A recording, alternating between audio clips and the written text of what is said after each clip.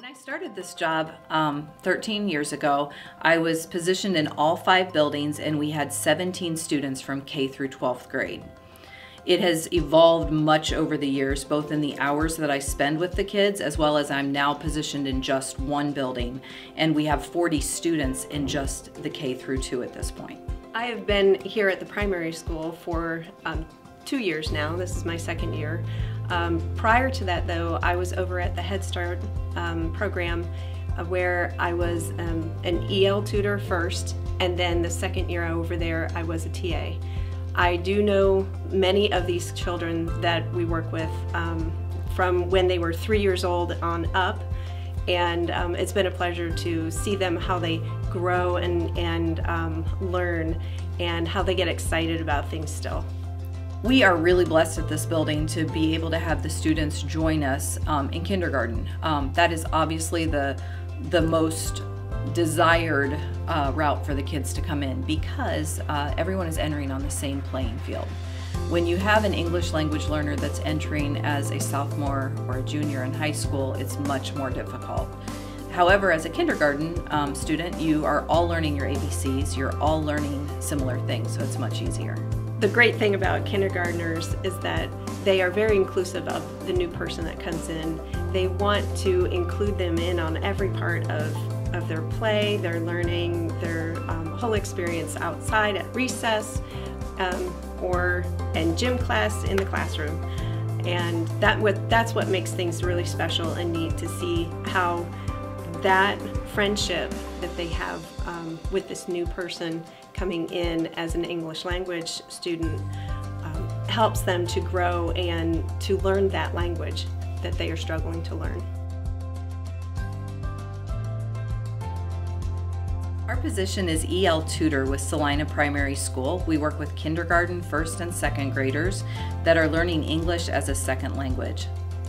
We work with the students within the classroom by going into the classroom, working one-on-one with them, along with the teacher's lesson.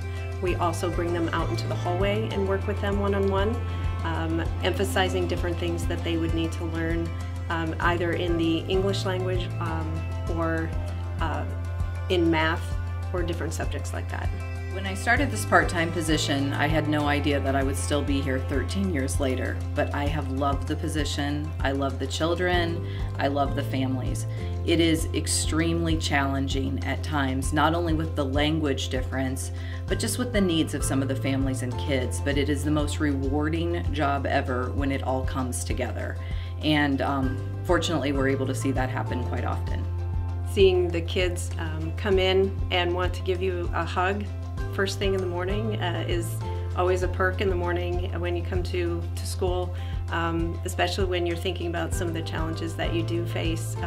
We have 2 children currently that do not know the language very well. One is just arriving and knows no English. The other has been here since October and has learned some language of the English language, but is needing more. But he still has a big smile on his face, and it makes those rewards intangible rewards. I've been fortunate to work with Cyndi for the past 2 years. I knew Cyndi years ago when our kids were friends in preschool and went through school together, and it is so much fun to share our days together again, getting to work with kids that are the same ages that ours were when we first met. So that has been a real joy. It has been a pleasure to work with Jill again. We worked as volunteers with our kids. Our girls were in the same classes a lot of times growing up, and so it's been great to come back and reconnect with her, working on things for these little ones that we truly care about. Celina City Schools has had many different countries represented over the years. The majority of our students come from the Marshall Islands. We've also had China, Peru, Mexico, and Africa. We've been blessed to meet many different kids from many different cultures and embrace those and bring some of their traditions and cultures into the classroom as well. My name is Cyndi Bowsher, and I've been within the district for 4 years now, and I have a husband who teaches over at the high school, Mr. Bowsher. I have 4 children, and 3 of them have graduated from Celina High School. One is a junior in high school right now at Celina. My name is Jill Harris, and I grew up a Bulldog.